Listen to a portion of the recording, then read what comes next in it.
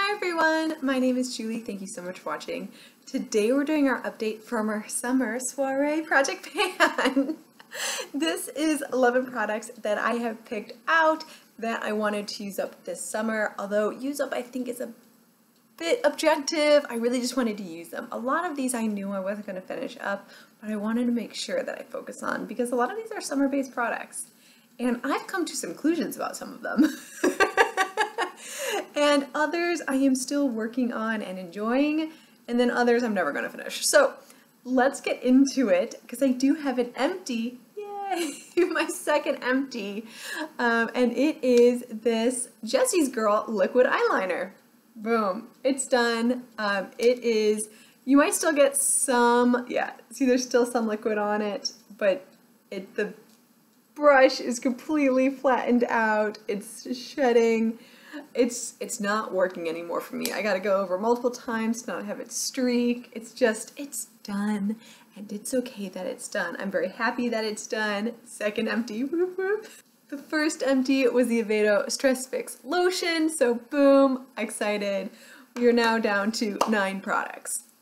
The next thing I'm gonna do is do a declutter. You guys already know I've decluttered one. I decluttered the Zena Thrina liner in that purple shade. I've also decided I'm going to declutter this guy. This is the Living Proof Humidity Shield Finishing Hairspray. I am never going to use this, ever. I put it like right on my counter, like be like, Julie, you should apply this. And I never do. And I don't know why, I just never do. It's something that I don't care about. I don't really use hairspray. The only time I've ever used hairspray is to get static out of my skirt. And so I've decided that this one is a no-go for me and it's totally fine and done. Second declutter, that brings 2 declutters, 2 empties. I am now fallen from 11 to 7. Perfect. Now let me show you my updates. Okay, cool. The first one is this Tarte blush. This is a huge palette. It's called their Color Wheel. I wanted to use this 30 times. I'm still right on track for that. I'm currently at 19 uses. I don't know if I can see any difference really. What I've got on today is actually this beautiful pink blush here. It's called Deco. I think it's really poppy for summer. I went for a little bit of a lighter eye look and I think you can really tell. I don't know though if you can see that I've really even used these blushes. Someone told me that like these holiday palettes by Tarte had less blush in them. It's still, what, 0.084 ounce times 10. Still seems like a lot of blush because that's 0.84 ounces. It's smaller than like their standard size blushes, but still seems like a lot for a blush. But yeah, I don't know. I'm enjoying it still. There's like a lot of selection in here, which I really appreciate. I've definitely still been using Deco the most, this neutral, and I've started using Culture a little bit more.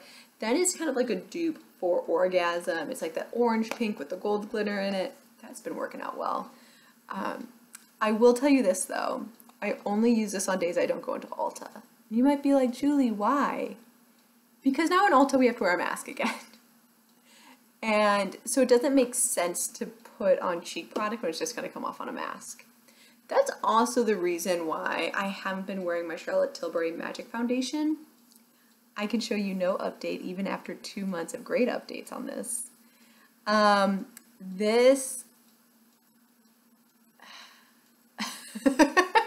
I've just stopped wearing foundation. I'll put concealer on today. I have concealer on and I've got a blush on today because I was filming. I've got bronzer on today because I was filming, but I haven't been really using any face products because of the mask. So yeah, that happened. This has no update on it, but I don't even think I've used it once this month. I have though been using this face product, and that is the Too Faced Primed and Peachy Cooling Matte Skin Perfecting Primer. And really I've been using this just on my forehead or on my chin, just spots where I get glowy. I do actually enjoy the way this feels going on. It does feel cooling going on, and you can see, look how much progress I've made on that. This is just a little guy, it's not a full size, but I've really enjoyed it. I think this will be my next empty. I didn't mark it where I was last month because I don't think there was like a place to mark, but now I mark it like way down here. There is still some product in there. It's one of the pumps, so it's kind of hard to tell like when I'll run out and if like I can get that, like, you know, by the edge there. But so far so good. Again, I haven't been using the whole face, just like on the forehead. It does keep me relatively matte, which I like too. So yeah, enjoying that. And I have been setting my forehead with this powder, and I think I'm using this just because this is this project pan. I don't think particularly I need a powder right now, especially with that mattifying primer. Like, I find just the primer does a pretty good job keeping me matte, but sometimes I set it with this powder just so I can say I've used it. Let me show you where I am. My goal on this one, this is a baked powder, was just to flatten it. And I think I've done a pretty good job with that. Like, I definitely think I've cut off some of that dome. Don't you guys think? What are you thinking? Like, I can definitely tell, like, there's a difference. I now have a hole in it. Baked powders, I find always you get a hole in it. I don't know. I wanted to get it flush, and I think I'm getting pretty close to that flush mark right there. I mean, that's not too much still to go, right? We'll see how it works out as I continue to move forward with it. But overall, I do think this is a nice powder. This is the, I don't think I ever said what this is. This is the Lorac Perfection Baked Perfecting Powder.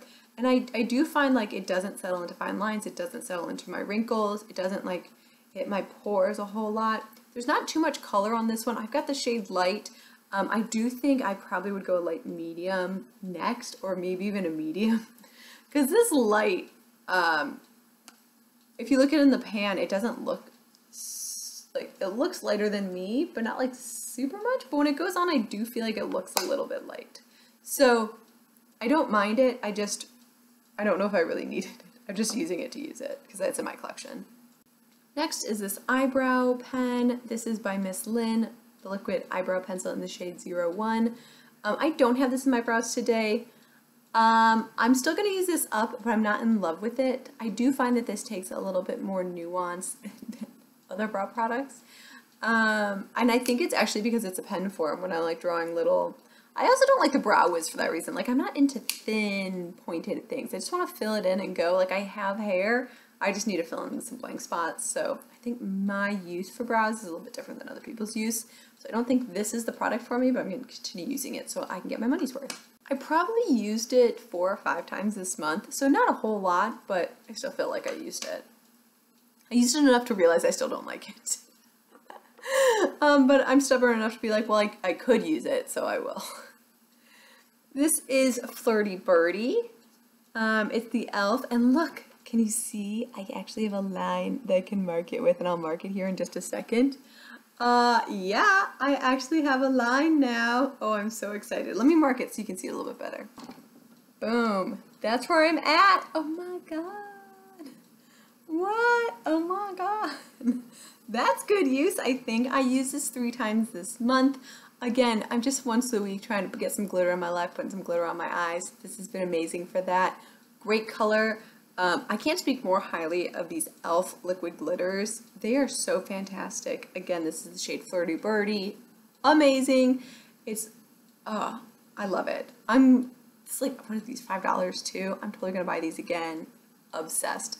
The last one is this Kaylin Just Mineral Eye Polish in the shade 05 Orchid. I did not use this one. Whoops, I didn't use it.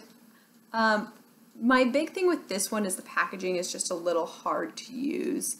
Like, it has a sponge tip applicator, and you kind of have to roll like the pigment onto your eye, and have to keep like dipping in and pulling out and rolling, and then it doesn't like blend right, and it looks kind of patchy. I'm not in love with this. I am thinking about decluttering it, but I don't know yet. If you guys have got this, did you like use another brush with it? Like, maybe that would work. I've just been like too lazy to find a brush that can kind of fit through this hole. It's kind of a narrow hole in there. But I don't know. What do you guys think? I feel like if this was like in a loose jar or something, it'd be just a little bit easier for me to use, because then I can get my own brush in there. But I just like, there's like an extra step I just don't like with this one. It's just like a little too much effort for me. All right, just a little bit too much effort. And that is my remaining products. Those are my remaining 7. I think I'm gonna have at least another empty here, if not 2. Definitely 1. We'll hope for the second one. I only have 1 more month left to go, 1 more month left of summer. I'm ending this in September. So that's where we're at. Thank you so much for watching. I hope you have a wonderful rest of your day. Happy panning, and I'll see you in my next video. Bye.